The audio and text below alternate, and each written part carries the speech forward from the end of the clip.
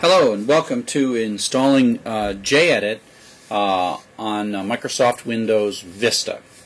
So the first thing that we've got to do on the Microsoft Windows before we actually can install JEdit itself is install Java.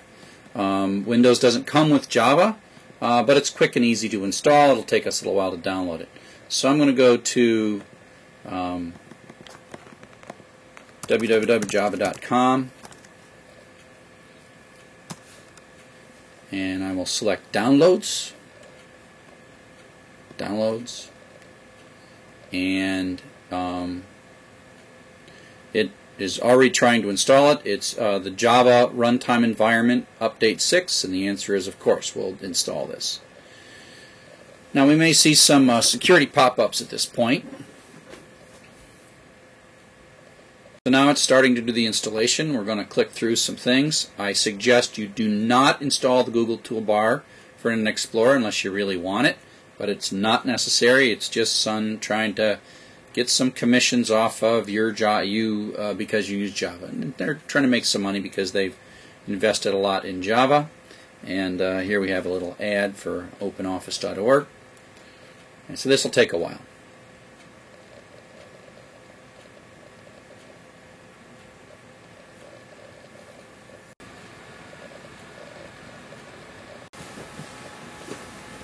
Okay, so now Java's complete, and we're up and running. It's about ready to let us test to see if, I think it's going to test to see if it's happy with our Java install. Let's give it a second to do that. Yeah, we're going to test our Java version right here, and so that looks good. So the next thing we're going to do is we're going to go to www.jedit.org, and then go to the download page. And page our way down to the Windows-based installer of this stable version. We look for the stable version, Windows-based installer, and that ought to start in a moment here. Now we have a little alert bar here, and so I can click here and say, yep, I'm ready to download this file. It's protecting us, which is a good thing. And so it's downloading. I'm going to save it, and I'm going to put it on my desktop. I'm putting it on my desktop. Okay, and I'm just going to run it. It's copied it here, but I'm just going to go ahead and run it. And it's making sure. So we're going to go through the install process. Accept the license agreement. Don't change that. That sounds good.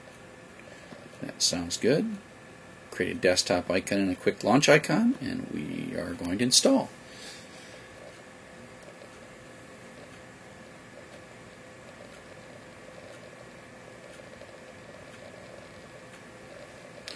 I'm not going to launch JEdit, so I'll just finish here and I will close this up. And the first thing I'm going to do is I'm going to get rid of this install thing. I'll put it in my recycle bin. I'll get rid of that later. I just don't want to confuse myself. This will launch the JEdit program.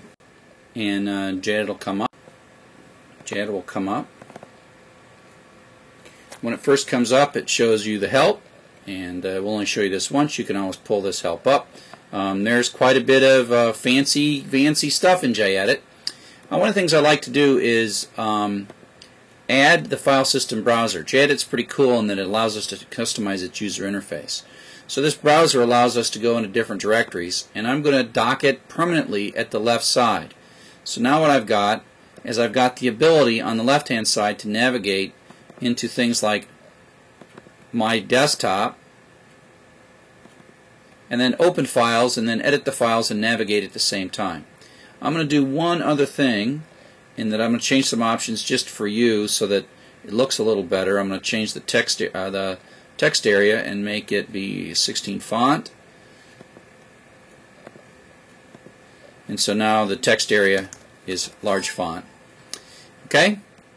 So that's basically getting JEdit installed and getting JEdit configured a little bit. So let's do a couple simple things. Let's create a file and save it. I'm going to create one called hello. I'm going to create one and put a little HTML and say hello my name is, and then I'm going to put it in bold with less than b greater than Chuck / b period. And now I'm going to save this file by going to File, Save As, and make sure I'm not doing it in JEdit, but instead, you can always move these little windows around a bit. Go into Users, CSEV, Desktop, and then I'm going to name the file down here as first.htm,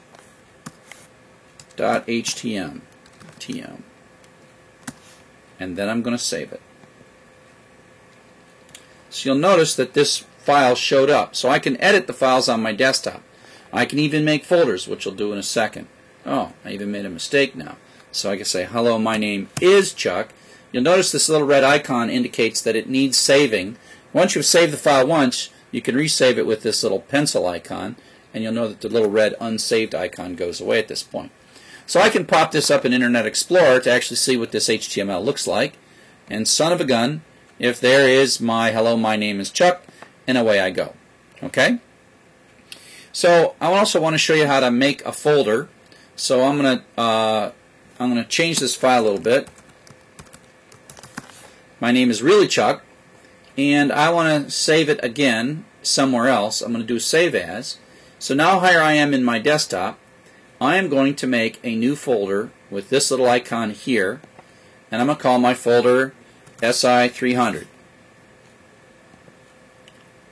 And so you'll notice now that SI300 shows up in my desktop, and it also shows up in this list, and I can call my file now second.htm and save it. So I've got a file first.htm and a second.htm.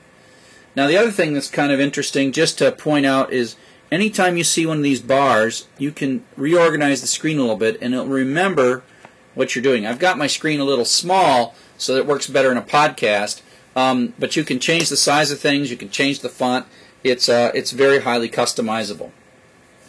So let me just make a third file with the new icon. I'm going to create a brand new file. I'm going to call it This is a brand new file, and since I haven't saved it, I can click on the save icon and it says where do you want to save this, and I'm in my SI300 desktop, and I'm just going to call this SI300 folder, and I'm going to call this third.htm. Okay, so that's how you make a new file. Of course you can open files. Here's a really slick thing. It remembers the files that I'm working with, and I can switch between the second file and the third file. I can even go back to desktop and open the first file, and now I've got 3 files going, and I can switch between them. So this is a really good feature. Now, if I want to get it out of this list, now it'll tell you. Let me change this a bit. Second, so it even tells you in this list which files you've modified and which files you haven't modified. Okay, so I'll just go back to first. You don't have to save it. It still remembers that that file was modified. So I'm going to close it. I just want it. It's not saved. I mean, it is first.htm is saved, so I'm going to get rid of it. So now my list only has 2 things, and I will save second, and I'll close it, and then I have third, and I can even close that, and it's kind of in this untitled, which is pretty much an empty, just an empty file that I would save somewhere else. So that pretty much reviews how one uses JEdit, installs Java. Let me know if you have any questions.